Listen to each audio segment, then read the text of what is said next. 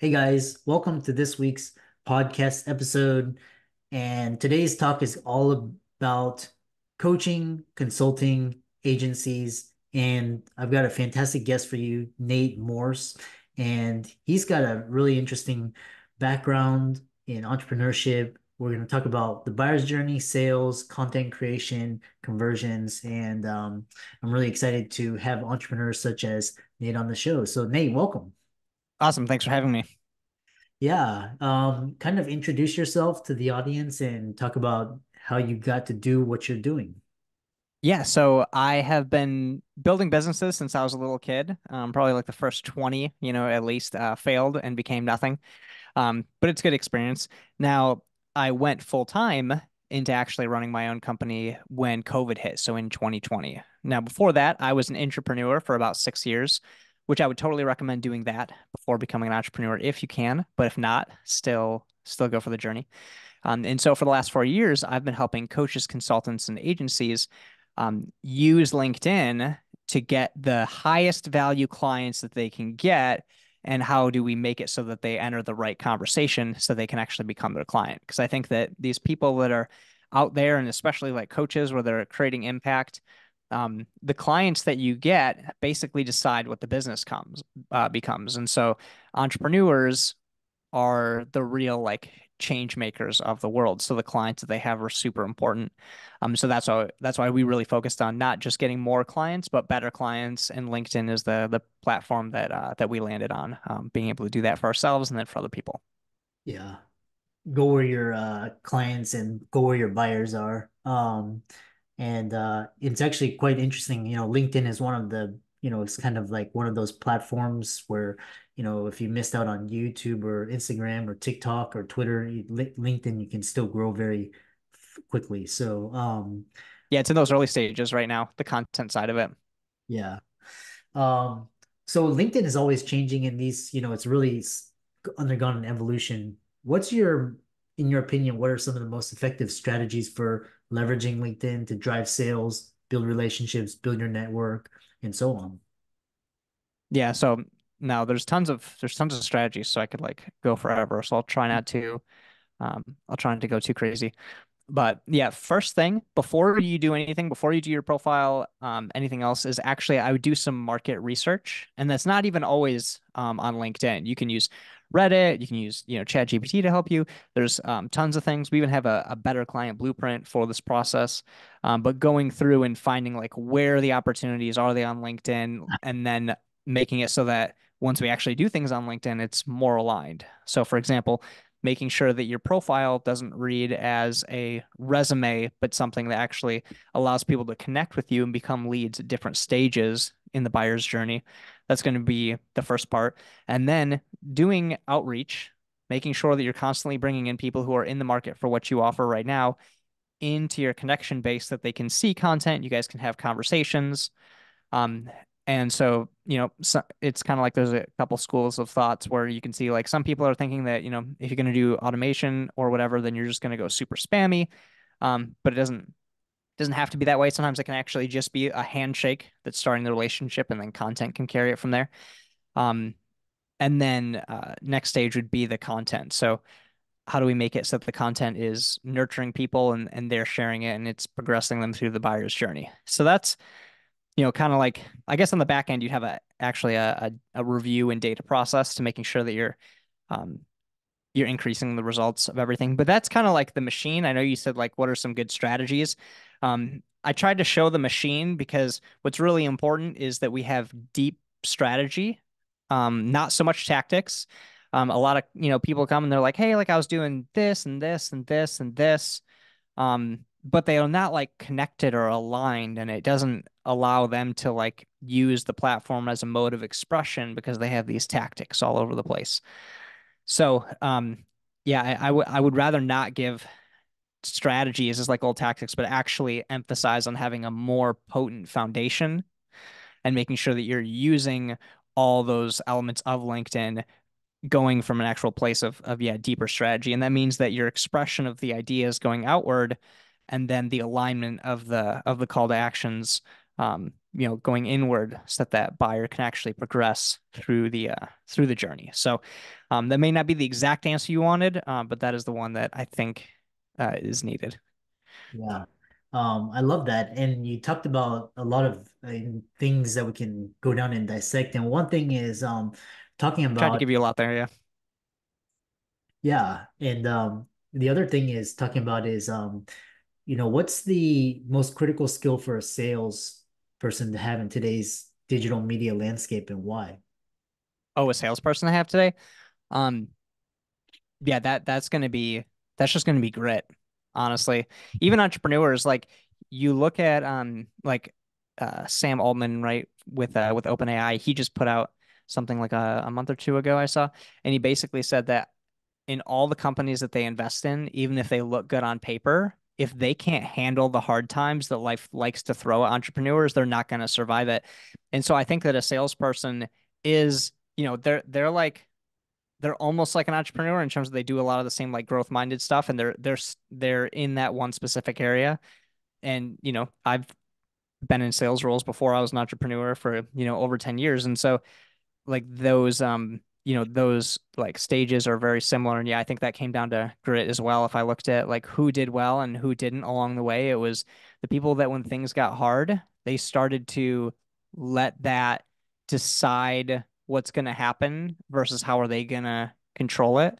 And it seems like some people can do it for X amount of time until they start going, and then other people have a fuel that burns through those times.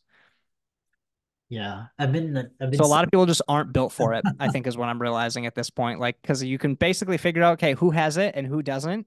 And then it's pretty much those are always going to be just like that. I am yet to see someone go from a completely fixed mindset to a growth mindset. I've if anyone's met anyone that has actually made that switch that's legitimate, I would be interested to know. But I have yet to see that in someone, unfortunately. Kind of got a little bit jaded, I guess, on it. Who knows? But Yeah, I've been talking to a lot of entrepreneurs such as yourself, and what's interesting is they said, especially COVID, and we're still recovering from it. We're almost out, but almost 4 years, and they said that if you made it out, just basically entrepreneur is like you just have to out survive. It's not an out. It's basically cost cutting and cost reduction to get through the bit to have adequate runway, and yeah. so I mean, that's just like even, but that's just that's the financial side, as well. But like, let's say, I don't know, what, you got any hobbies? I have a lot of hobbies. Yeah, Give me any of them that are closely sports related. If you have any sports ones, those are ideal. I mean running marathons. I mean that's probably quintessential Okay. example. Yeah, so let's take this because I think sports and the entrepreneurial journey are both personal development related. So I think they're very similar. Now, if you're running marathons, right? The people like let's say that you start your first year, right? You start your first year, your first marathon with everyone else that also wants to do marathons that year, right? How many of them do you think continue to do that the second year from that group? What percentage would you say? I mean, I would just be guessing, but I'm probably I, the most of the people that I know that run marathons they continue it, but Yeah, uh, I'm talking about those specific beginning stages because that's where people decide if they're going to stay or not, right? So that first 3 years of them like doing marathons like that, that's probably going to be like when you're going to have the highest drop off. So a lot of the surviving is also just like people go, ah, this is hard, and like that they in their head, if it's too hard, then they decide to, if it's a degree of hard that feels a certain threshold, then they think that it's time to quit, I guess. So yeah, I see that in almost everything is you see like people drop off as time goes on. yeah. Kind of the next question I have is But yes, for the financial side, yes, that's going to be the main like tangible thing that they experience for sure. Because other businesses weren't built to survive through that, and they have to adjust. And a lot of people are building their business during this, and so they're going to be in a way better position potentially. They don't have to rebuild like the other guys do. Yeah, the next question I had was you talked about what is needed in today's buyers in the online marketplace, and what is that? Yeah, so when you let's take a example of when people are going to buy a car or a house or anything big ticket, because I work with those companies a lot on this. And if you notice, let's say you're going to go shop for a car and you actually can't become a lead until you pick out which unit you want, right? But when I was a car salesman when I was younger, almost everyone that would get on the lot, I would take down all their wants and needs and information, right? So I'm able to help them out at an earlier stage in the buyer's journey. But a lot of people, because the way that marketing goes is the market sophisticates. And so first everyone says like, hey, like I'm here, I exist, right? And then someone else shows up and says, hey, I'm better than that guy. And then someone else shows up and says, hey, I'm doing it a different way than those two guys, right? So that's like how the market kind of sophisticates, right? And so we're still in the early ages of the internet. And so I think that the market is in a mindset of showing that we exist is like all that they need. They think that's the first step. Um, but we need to actually show people not only do we exist as a resume, but that we actually have ways to connect with you at different stages in the buyer's journey to help you even make the decision to um to work with them or something. Does that make sense? So a lot of people are just focusing on that on the people who are ready to buy, and they're like, that's like 3% of the market, so you're going to pass up on the majority of opportunities if we're just focusing on basically being like a resume and kind of ignoring the buyer's journey. Yeah, great insights. And the next question I have is when you're talking about how do you see the future of sales changing with advancements in technology and AI? How should sales professionals do to stay relevant and competitive? Yeah, so I mean, for salespeople, I think that they should. There's a bunch of different cool AI things. Obviously you have ChatGPT, so you can throw things in there and see different responses of how you could reply to someone, and that'll just get you out of having to create the response on your own. It's actually easier to judge something and create our own relative to it versus create something from scratch. So that would make it much more efficient than the other people that aren't doing that. And then, yeah, different tools and automations and things that, especially LinkedIn, things that help um, make that buyer's journey better that helps people sell or like be pre-sold. And then I'd also say there's a lot of tools for like market research to find where the opportunities are. And the number one reason that businesses fail is lack of market research. So you could like be on the right platforms, you could be talking to the right people, you could be sending all the right number of messages and stuff, but if it's not actually good by their standards, then that's not going to work. And so it doesn't matter what platform you go to if you don't have that figured out. So AI and technology will make all that a lot easier. It's more really AI at this point is more of like a workflow enhancer than the actual original creator.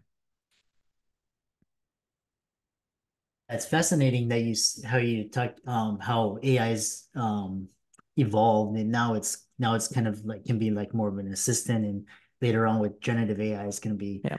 um Well, do you remember because you're obviously familiar with ChatGPT. Are you familiar with Jasper? yeah, Jasper. Okay. Yeah, so Jasper was called Jarvis earlier, and they brought me in. I was the second person to use it in like a really small group of people. So way before ChatGPT was out, I had already had a year in, using Jarvis back then.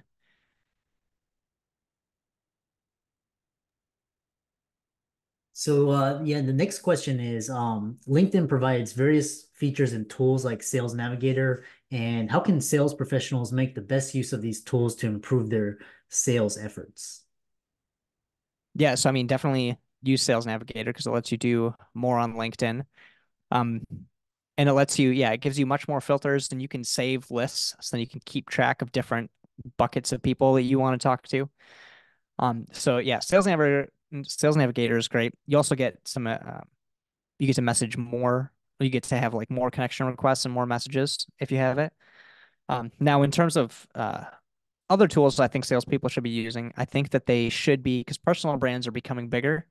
And so I think that people should be using the creator mode so that they can not only create just normal posts, but now you can do live videos, you can do articles. Like those are things that um, are longer form content. And while everybody else is messing around with short form content that's not that deep, you can actually have stuff that's deeper that people will want to consume, and then they have a bigger change or transformation like in their head so that you become a higher degree of a thought leader, right? And then now your resources are going to go back to, because if you have a bunch of short form that's not super valuable, it's just like top level engaging, it's hard for someone to want to go back to that to get like a real deep impact in what you do.